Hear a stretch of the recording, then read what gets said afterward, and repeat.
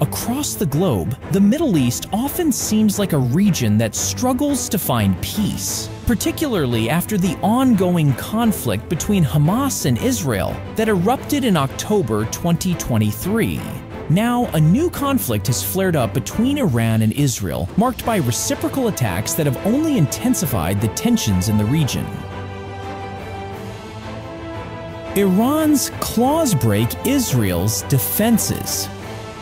The feud between Israel and Iran is part of a long series of attacks. Since Israel's attacks on Palestine, Iran and its proxies have been the most vocal and active in opposing Israel. The most discussed recent attack began with Israel's assault on the Iranian consulate in Syria on April 1st, 2024, which resulted in the deaths of 16 people, including 2 Iranian military generals, Brigadier General Mohammad Reza Zahedi and Brigadier General Mohammad Hadi Haji Rahimi. Following this attack, Iran's supreme leader Ayatollah Ali Khamenei declared that Iran would not remain silent and would retaliate against Israel. True to Ayatollah Ali Khamenei's promise, on April 13, 2024, Iran launched an assault comprising 300 drones, ballistic missiles, and cruise missiles at Israeli territory.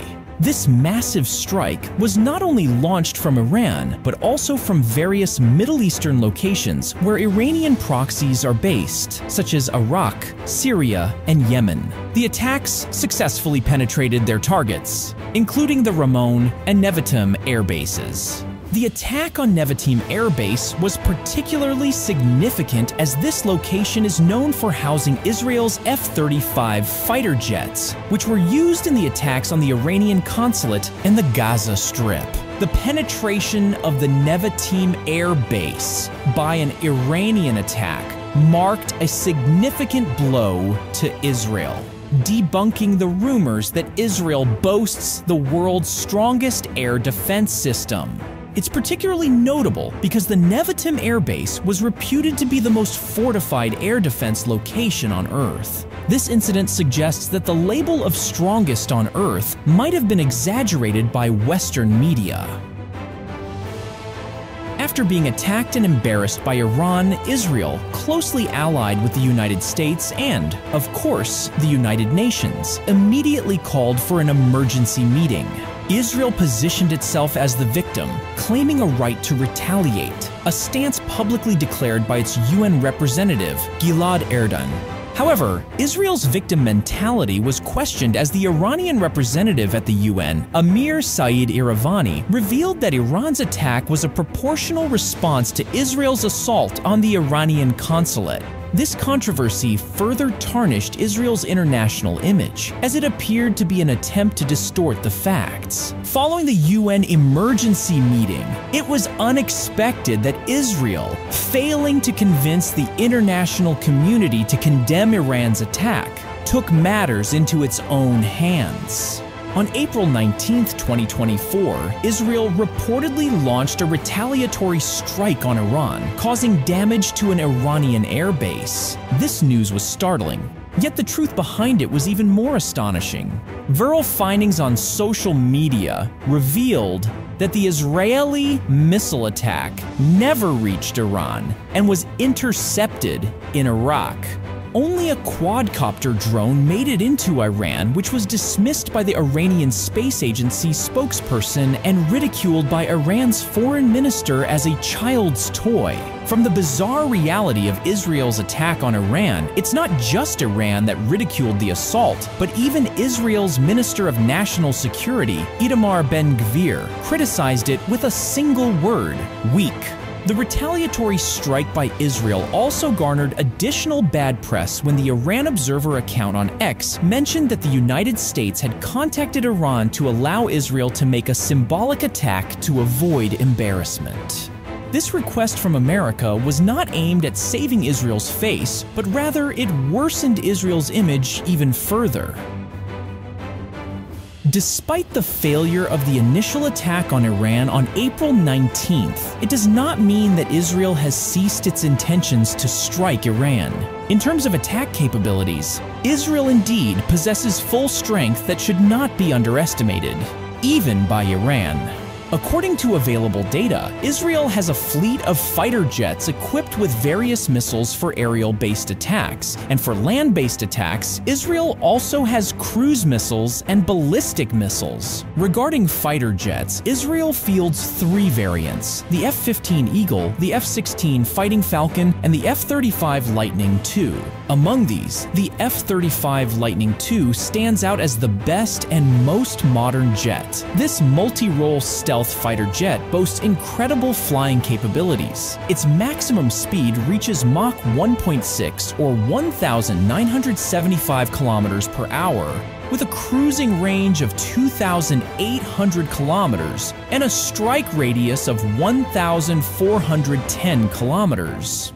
The F-35 is also capable of carrying advanced weaponry such as the AGM-114 Hellfire air-to-air missiles and the AM-120 AMRAAM surface-to-air missiles. Israel's cruise missile arsenal includes the Delilah missile, which reaches speeds of Mach 0.85, equivalent to 291.5 meters per second, with a range of 250 kilometers.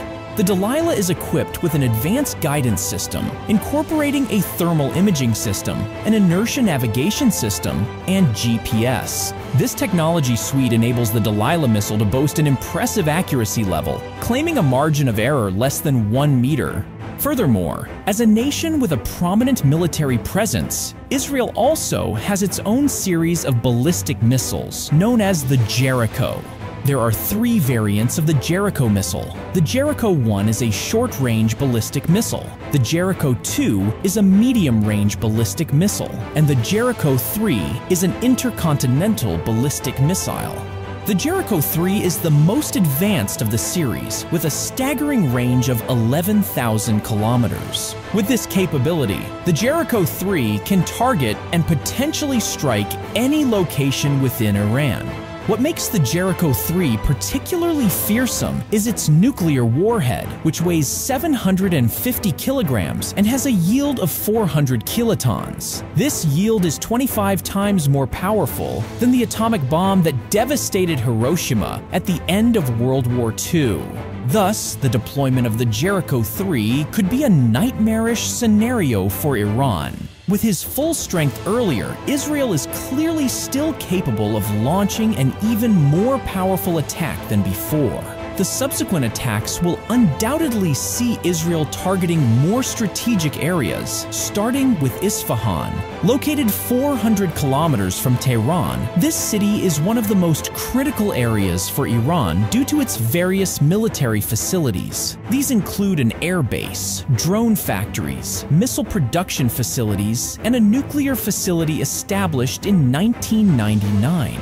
In addition to Isfahan, there are also 2 other provinces, namely Loristan Province and Kermanshah Province, which are suspected to be locations of Iran's underground missile bases. Following these, Tehran becomes a prime target for Israel if they are serious about escalating the conflict with Iran, given that Tehran is the capital of the country. The possibility of Israel attacking Iran remains ever present, but of course, if this were to actually happen, Iran would not remain silent. A post on Iran Observer on Platform X reveals that Iran has understood the workings of Israel's defense strategies and will have other more painful tactics in store for Israel. So, let's hope that Israel and Iran can restrain themselves to decrease tensions in the Middle East. It's also exhausting to think about having ongoing wars in 2024 that raise concerns about the potential for World War III.